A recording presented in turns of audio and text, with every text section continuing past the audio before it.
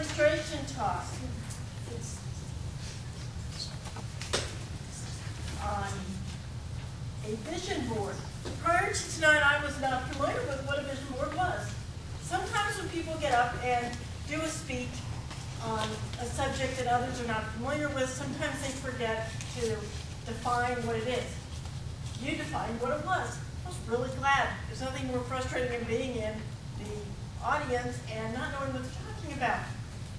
You covered that right off the bat. That was real good strategy there. I like that. You also started your speech with a question to the audience. That gets people engaged. Very good. You had props, plenty of props. You had your board set up. And also your books and things. It showed that that had been very well researched, and as part of the whole speaking to inform type of thing, did a good job on that.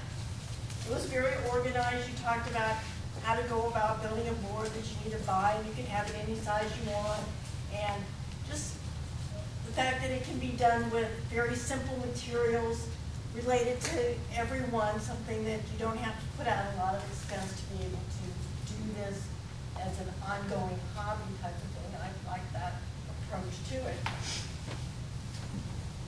One other piece of it that you handled extremely well is when you opened up your board and it was upside down.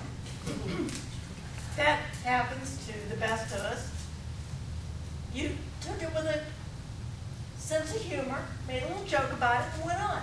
And that's great. That's a great way to handle when those type of things happen, because that type of thing is going to happen to all of us at some point in time. If it has to happen, it will. Also, it wouldn't be an evaluation if I didn't give you some things to improve on. There were quite a few filler words. You need to watch that. Quite a few so's, although we have an aisle counter, I just thought I'd throw that in. Some you knows, some lines. And a couple of pet phrases that, in my own opinion, I really don't like hearing part of speeches when people say things like I said, you're the one saying it. And I'm telling you, well, yeah, you're telling you because you're right up here and you're telling them. You don't have to tell them they're telling, tell someone you're telling them.